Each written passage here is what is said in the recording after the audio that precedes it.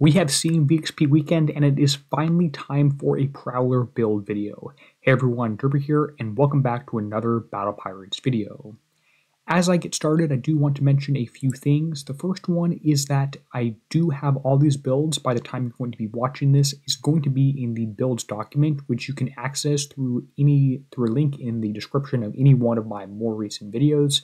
And of course, special thank you to channel members for keeping this thing possible. If you get value out of these videos or the build stock specifically, don't be afraid to click that join button below the YouTube video. And now let's go ahead and jump into the Prowler build. The other thing that I'll mention later is that dock weight is going to be incredibly important. I'll show you what you want to do if you're not going to have the max dock level and show you two different outcomes for that. So let's jump into it. The first thing I'll mention is that this ship right here is partially built, so the build times are not going to be accurate, and all the build refit times and upgrade times, even for my first fleet that I'm building here before the first raid, is going to be with the old refit lab, retrofit lab rather, Naval Lab, Advanced Lab, Intel Lab. Your upgrade times are going to be longer. I do have a different video out on that one, and I also have an upgrade times document linked in the description of my YouTube videos. Now this ship is pretty decent, nothing too surprising. U1 heavy weapon slot unlocks at U1. Some radioactive damage boosts, which by the way just modify the base stat, so it's just going to turn this into plus 1150. It's not going to double it, which if you're curious about that, as well as some survival bonuses and stuff like that for the ship. Some more damage here at U3, which should be pretty nice. In terms of the special abilities, we do have some interesting stuff going on there. We have a stun strike on the cannon kind of thing here, which is going to stun different buildings, which that should be pretty interesting. Notably, you're not going to be able to extend the range of this. It doesn't make sense to do that in any way. It is a radioactive cannon, so all the ballistic ranges are not going to work. Just something kind of weird that you may have noticed here. Alright, in terms of the weapons, this is fairly straightforward. You can't even put any countermeasures on this, so all of your damage ships at least, and I am going to build an evade flagship, more on that and what to do if that doesn't work out a little bit later. So go ahead and throw on as many limited weapons as you can. If you run out, like I did here, that's totally fine. Just make sure you do the TLC and get the regular one, throw that on there as well. For now, we're going to put the heavy weapon on here, but take a look at the damage of these limited weapons even is 14k with a reload time of 8, which of course is going to be able to be modified. Some other stuff going on here with wind up and splash and stuff like that. But 14k damage, 8-second reload. If we look at the limited weapon, this is going to have 15k damage and an 8-second reload. So the limited weapon, or the heavy weapon rather, is not that much better than the limited. That will be important for those of you with a low dock level later. In any case, let's go ahead and just throw that on here because there's nothing else you want to put on instead. It's not like you really have other options. Everything that's older is, not really worth using. The damage is so low in comparison, although I'm kind of curious to see what happens with this Black Pyre heavy launcher. Probably not worth it. You need 800k stacks and stuff like that. So, hey, we're just going to put that one on there for now. In terms of the armor, I usually do that last, but for your regular ships, and again, the flagship is going to be different, I'm actually going to throw on this armor now. I have no clue if it's going to be more radioactive or more ballistic based in this raid, but I do want to point out before you use the new armor, this has 90k survival and 3% of a damage bonus. However, the old armor, which you probably already have and can refit or scrap your ships because they are a year old now, actually, maybe not, just refit it off if you have extra, you don't want to scrap those ones yet, 85k survival versus 90k. Because you get like 140k with the U2 upgrade, that's no different. You can use the old stuff perfectly fine. Of course, it's going to have the same build time, 8 days, 20 hours. We put on the new one, 8 days, 20 hours. The new one is like 1% less than that better, so put that on if you have it. Otherwise, hey, it doesn't matter. Use whatever armor you have that's old. At this point, I'm going to jump into specials for the damage ships, which again will be different than the flagship. The first thing is the engine. That's fairly straightforward. Use whatever the best siege engine you have. Likely the Skulker engine, 45k survival. If you look at the older engines, tier 12.5, 37k, 45k, everything else other than the evade bonus, it's all exactly the same other than the survival. So hey, Skulker engine, best one out there by a slight margin. If you don't have it, don't worry about getting it too much. Next up is the other limited thing that comes out with this. That's the Whisper Wave Accelerator. Thrower damage, decent. Radioactive reload is pretty nice because that 8 seconds is pretty high initially, even brought down to 2 with the VXP on your ship. So that's pretty good, and the plus 30% combat speed means you need to have this on every ship. Special number 3 is going to be another one that is limited, and that is going to be the Radioactive Battery 2. If for some reason you don't have Radioactive Battery 2, Radioactive Battery 1 is probably your next best go-to option. 100% building damage and 32%, or Radioactive 1 is 83 and 20. So Radioactive 2 is obviously better, but Radioactive 1 is not that far behind if you want to use something from Tier 8, in addition to maybe looking around in the Blueprint tab if you felt like it. I'll be putting Radioactive 2 on my ships. Special slot number 4, we're going to jump into the Blueprint Specials. This is one that came out with the ship. This cost Deregulator 3. Splash and Radioactive Damage. If you don't have this, surprise, surprise, this cost Deregulator 2 is the second best option, which is Splash and Radioactive Damage. So, the Tier 13 one's going to be better. If you don't have it, there are some other options. Special slot number 5 here is going to be the Super Rot Shells. The next best option behind these is High Pressure Piping, and this all gives projectile speed, not great, but whatever. Radioactive damage and building damage are the reason you're using this one. This is a pretty important special. It does a ton of stuff on here. At this point, you have most of your specials figured out, but there are a few other things that we can do. You could try and go on back to the limited tab and do something like evade and combat speed and hyper 30. You could put evade on each ship, and I don't think that's going to be the best reason for what I'll talk about with the flagship. You could also go back to your blueprint, look at some stuff. There are some minor radioactive reload specials, and the one I'm going to recommend is actually that one, and it's one that most people actually kind of forget about. It's going to be the Autoloader 4, has 66% radioactive reload. Other options here actually might be better. Reactive rod loaders, it has 35, that's much lower. It's an anti-special.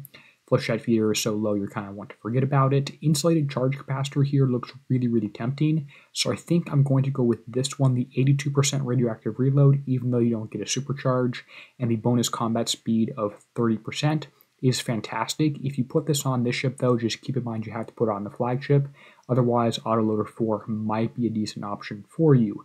Autoloader 3, by the way, has higher ballistic reload but lower radioactive reload. So I think I'm going to go for this one. The plus 30% combat speed does make it pretty tempting. Just keep in mind this puts you really, really heavy on weight, which we will get to talking about here in a few moments. So there's the build for my damage ships, if we can build them as damage ships, because now we need to talk about the flagship and what the flagship build is going to be. Based on every single indication we have from Kixeye, the flagship is going to come out with armor points, which is different than the base armor points on this ship. Not really sure too much on that, but because of VXP Weekend, that's kind of what we're assuming. So this ship, you can see at the very top of your screen, has 56 million base armor points. I'm expecting the flagship to have about 10%, maybe more, armor points than this. What that means is every single enemy turret we saw in VXP Weekend is going to shoot at the ship with more armor points first. Every single one that has King Killer targets the ship that has more armor points at that time. So every single initial first shot is going to go to your flagship and hit your flagship and do tons of damage to that. And luckily for us, it's pretty much all accuracy, which means that we want to build our flagship not as a normal ship, but as an evade tank. That's going to be really, really powerful because it means my flagship can have like 92% evade and have most of those shots, which are again all shooting at the flagship. They're all going to miss, or at least 92% of them are going to miss, and the backdoor ship will be maxed out on damage, and you won't need to do anything with that. Now, that's my inclination. We'll have to see in Pillage if that is the case or not. Don't build the last special on your ships until then, just in case we're slightly wrong. If everything turns out to have the same armor points and the flag has the same 56 million, we're going to want to put Guidance Scrambler 3 across all 5 of our ships, but more on that a little bit later. Now, in terms of the flagship, of course, we're going to use the heavy weapon, at least if you have an upgraded dock just to start out with, and then we'll start putting on some other stuff. The weapon slot number 1 is just going to be one thrower, and that one thrower can be regular or a limited one, it doesn't really matter. And this is so you have the range of 76, although I guess, or range of 70, not 76, although I guess the Flame Veil Heavy Thrower would count for that one too. So you really don't even need that first special, and you can just use combat speed on all of the rest. Because at this point, let's go ahead and jump over to our specials. Our first special is going to be the engine. Great, that's pretty straightforward. You know, your Skulker engine, that's fantastic. Special slot number 2 is going to have to be the Whisper Wave Accelerator if you put it on your regular ships, because it does give you a plus 30% combat speed. You want combat speed to match.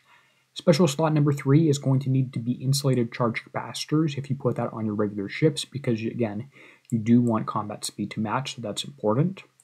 Special slot number 4 is actually going to be the Guidance Scrambler 3. This does the same exact as Agility System 4, it just has a lower build time, because that slow and stun resist does not matter in PvE, it only matters in PvP. We only ever see tactical fields in PvE pretty much, with the snowballs and stuff like that. Guidance Scrambler 3, best one out there. Agility System 4, only difference, higher build time, slightly different graphic. And the other few things we're going to put on is actually going to be a lowered cannon mount, and this is going to give you a ton of extra evade. It's actually really, really powerful that you can stack this with Guidance Scrambler 3. This minus 40% combat speed is the negative of that, but the plus 50% evade is fantastic. And the last special is going to be just evade upgrade. If for some reason you didn't use either of the combat speed specials at the top on your normal ships, you can use evade upgrade instead of what I have in these slots. Just make sure you have the same combat speed as your regular ships. Now what I'm going to do here is load up the rest of these weapons with combat speed boosting weapons, which will make sure that I have the same speed across my flag and across to the and the other back ships there. If anything, you want the flag to be one hair faster, but it doesn't really matter too much on that. As long as it's not slower. Now in terms of the weapons, all I did is I searched combat speed and I put on any of these cannons here that give plus 5% combat speed and don't have any additional repair time. Generally, the best thing to use is actually this Siege Mortar D75V, but that has a range of 76, which means you're not going, or 85, which means you can't auto if you are matching ranges with everything, which is again why I'm using this combat speed stuff on this one. And then of course for the armor, we can actually use evade armor if we would like. But before we go ahead in our armor, let's check our movement across our regular one. This is up to 125 with 25 turn speed, and the rest are 125 and 150. So that works out perfectly. So that's fantastic news. If you have the flagship just built, and of course the flag has the same base, you can just fill it up all on cannons, make sure the heavy weapon is in the U1 slot, and you'll do fine with that one. In terms of the armor, you can actually just put D5 EV armor on here if you would like. The only penalty with that is you're not going to have matched turn speed, which is a must for me. I really need matched turn speed. I don't want to have a ship that has different than matched turn speed. So instead, I'm going to throw on the D5E. You have, slightly, you have the same evade, just no turn speed, combat speed changes. So I don't recommend this one if you're following my build closely. I recommend matching the combat and turn speed, which means I'm going to use D5E. The other option is, of course, just put on ballistic and radioactive survival, but especially if you can get your flag upgraded to U2 before the first raid, you're not really going to need that, so it's fine just to use this stuff. And of course, make sure you include the heavy weapon here. At this point, we do need to shift gears into a little bit of an Excel spreadsheet and stuff like that to talk about weapon weight and what you should build, especially if you're not going to hit Dock 20 in time. So if you all did not know, the dock weight 20 for the dock weight for dock level 20 is much, much higher than the dock weight for 19. It's basically 4.25 million instead of 2.75 million. And you actually need this whole weight here, this 4 million. You need to have that if you want a full fleet of the build that I showed you. The build I showed you right here adds up to 3.5 million dock weight, which means you can't run this in dock 19, and you need to do some changes. The first thing you can do is just only build 3 ships plus the flagship. It has to be 3 damage ships and the evade flagship because the evade is much, much less heavy than the rest of them. That's the first thing you can do, and you'll fit right under there if you just use 4 ships and the fleet like I showed you, which honestly I'm going to be doing anyway. I'll try and have 2 ships at X1, 1 at U3, flag at U2 for the first raid, which is I find more important, and I have a whole nother longer video on that one. If you want to run 5 ships at a lower dock level, you need to actually start taking some stuff off. The first thing I recommend doing is taking off the heavy weapon from all of your non-flagships. Again, you need it on the flag for driving and autoing and stuff to match ranges. And then that in itself is not enough. You actually need to strip off 4 weapons on one of your regular ships as well, just so you can be under this 2.75 million dock weight. So again, that's going to be really important for you to consider. Can I get dock 20? If I can't, am I going to go flag plus 3 or flag plus 4, with several of these 4 being less than full strength for the first raid until you can actually replace your, get your dock upgraded.